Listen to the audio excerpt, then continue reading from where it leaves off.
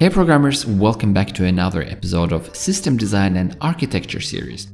In this episode, we're going to be talking about circuit breakers and why exactly you as a backend developer or system architect need to be able to use it to increase the resiliency of your services. Just notice that I didn't use the word microservices because it doesn't have to be a microservice architecture, but any other architecture where you have services, be it a Node.js service or a Spring service, anything that can communicate with your external modules. Okay, it can even be an API gateway. So what is resiliency in this context and how does circuit breaking actually fit into this? So first of all, why do we need resiliency? Imagine you're on Netflix and millions of users are watching movies on your platforms. Obviously, you want to be fault tolerant and always make sure that your platform is reliable and can serve users. So first of all, this means a failure in a service dependency shouldn't break the user experience. Meaning, if a service A contacts service B and makes a request, as we have here, if the service B is failing, the service A shouldn't have any degradation in the user experience. Second of all, its API should automatically take corrective actions when the dependency fails, meaning the API of the service A, so the API should still be able to return data. And we're going to be talking about it in a minute about which corrective actions you can take. And the last one is that API should be able to show us what's happening right now, meaning we should be able to log these degradations or these errors from the service A, showing that our circuit breaker is actually working and that we are more or less resilient in our actions. So what is it actually a circuit breaker? Let's first define it. Well, as we already said, service A is going to make a call to service B, and the B is the one that is failing, okay? And this call is failing here. So first of all, why do we need a circuit breaker? Because the wasteful calls that are failing here, and for example, this one is failing, these kind of failing calls can pile up on service B. And it's going to escalate the issue because these calls are going to consume the service B's memory.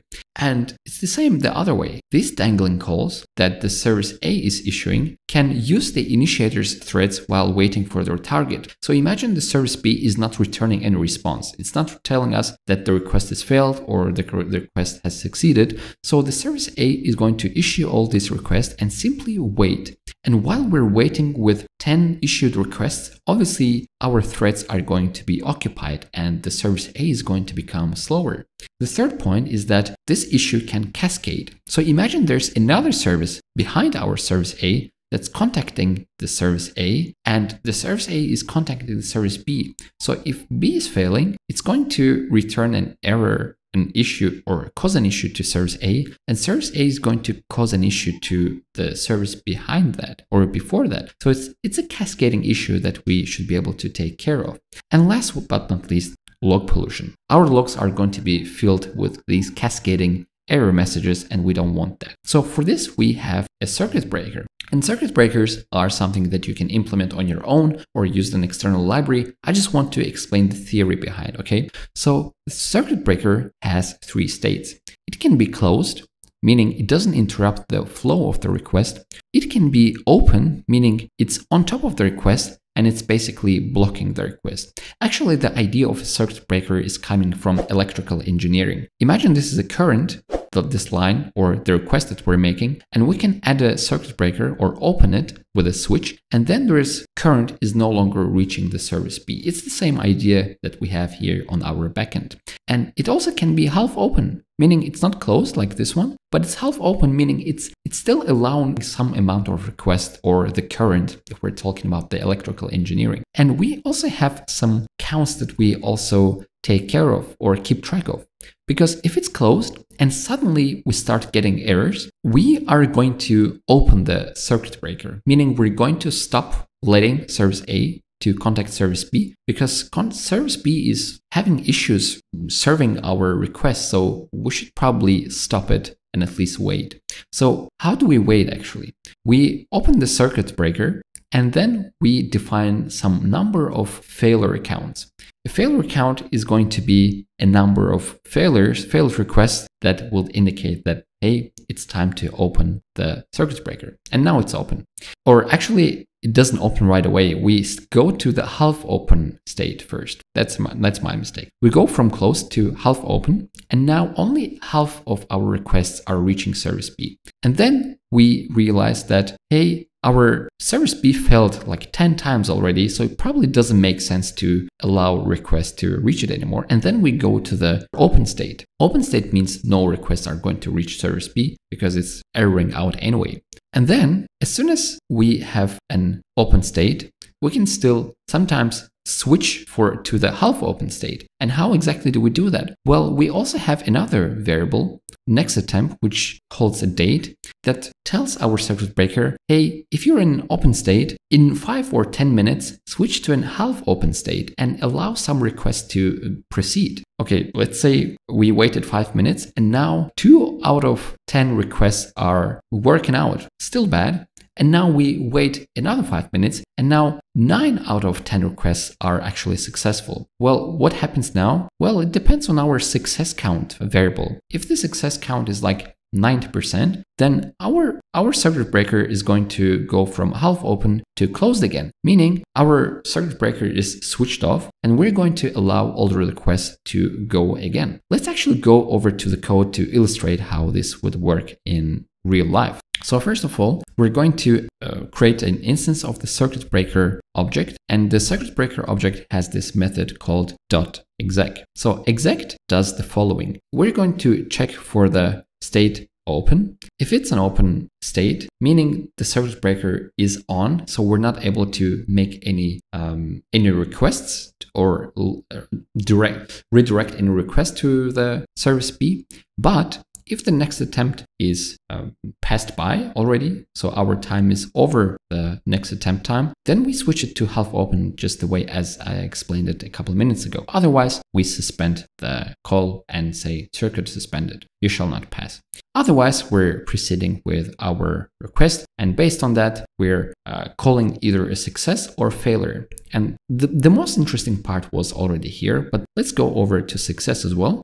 So the success method is here. Obviously, if it's half open, we're still going to increase the success count and see if we pass the success threshold. If we did pass the success threshold, meaning our service B has been failing too many times, so we're going to set the state to closed. Okay. Otherwise, we proceed and we'll return a success. By the way, we also have third-party packages for like NPM and Spring Boot. For NPM and Express, you probably would go with a Possum, meaning you don't have to implement your custom code that we just saw in VS Code, in my code editor, but you can just grab this Possum package and plug it into your system and have a circuit breaker right away. Same for Java developers. Spring Cloud comes with a built-in circuit breaker. Okay, now with this explained, here are some tips that you need to keep in mind. First of all, here's an idea of fail fast, fail on time. And this is what the circuit breaker tells us or brings us. Meaning, if the service A is making a call to service B and it's failing, it failed once, it failed twice, just don't proceed. You have to fail now and at least have some time to let the service B to recover. So this is the idea of failed fast, and it's a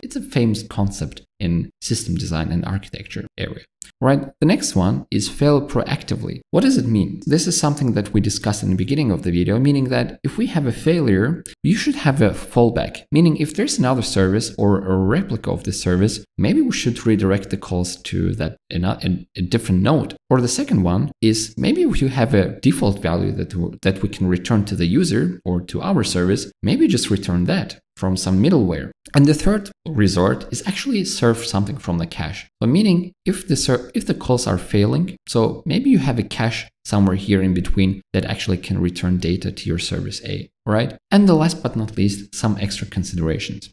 So the circuit breaker should be able to act differently based on different exception times. Obviously, we have different exception types. Some of them are fatal, where you need some developer interactions. Some of them are recoverable. So if, let's say, you think that the issue is recoverable, maybe you don't actually have to turn on the circuit breaker or customize it somehow.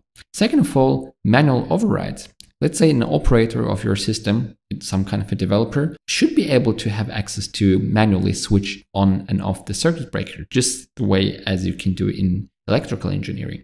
Third thing is mind resource differentiation. This means we're going to, again, customize our circuit breaker to also take into account what kind of resource we're requesting from the service B. Fourth point, accelerated circuit breaking. There can be times, again related to the first point, where you want to fail even faster or have a timeout even longer. Then, obviously, going back here, you would tweak these failure count numbers and success count numbers to fit your specific needs, all right? And replaying failed requests. Again, you can tweak those numbers on how many times you want to replay your failed request or have some kind of a exponential backoff. I already made a short video on retry mechanisms because circuit breakers are built on top of the retry mechanisms. So make sure to check it out to know about different replying or replaying retrying mechanisms. And last point is not suited for, meaning circuit breakers are not suited for local private resources, meaning if you're contacting one module within your monolith or within your platform, probably doesn't make sense to add a circuit breaker there. You better just fix this issue as long as it's not an external module. And the second point is that don't add the circuit breaker everywhere in your code, all right? Don't add it to every HTTP request. You only should add a circuit breaker to parts where you need that. This part, okay, we're contacting something third party, we need some resilience here. All right, this was it, guys. If you liked it, make sure to subscribe and leave a like and check out the whole playlist of system design and architecture. And I will see you in the next video.